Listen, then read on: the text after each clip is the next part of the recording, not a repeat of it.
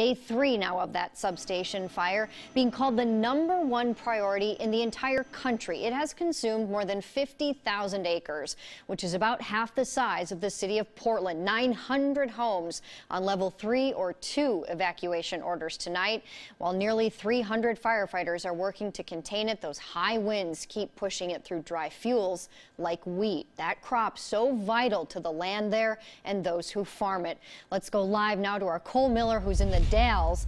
And Cole, you spoke with one of those farmers. What did he have to say? Well, Jennifer, that farmer says, look, this isn't just about them. It's about you at home, too. A fire like this has serious ripple effects, not only destroying that crop and affecting the market, but these relentless winds we've been seeing out here all week then blow away that topsoil, making recovery that much tougher. Fire went west. Driving down Highway 197 just south of the Dalles, It would have came over these hills and right into the wheat. a close call for Camille Weimer. Those wheat fields off in the distance belong to her and her husband. The substation fire, as seen from the sky, burning tens of thousands of acres. Farmers racing to the fields. Camille's daughter shooting this video, this one too, of the flames along the Deschutes. It turns out the Weimers were harvesting just 40 minutes before this fire broke out.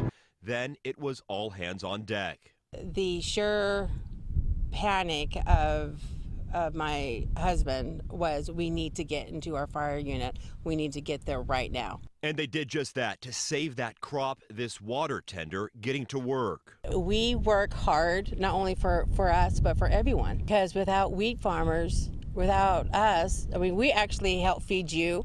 We actually help feed your animals. The Weimers consider themselves lucky. Of the 2,000 acres they harvest every summer, only about 60 or so were lost in the blaze. Others, they know, suffering losses much worse. One of our dear friends, dear neighbors, supportive wheat rancher of ours has been hit dramatically. He just has to totally rebuild. Governor Kate Brown speaking on the loss of that wheat today in Portland. This is definitely our wheat basket, and it's going to impact Oregon, it's going to impact the world.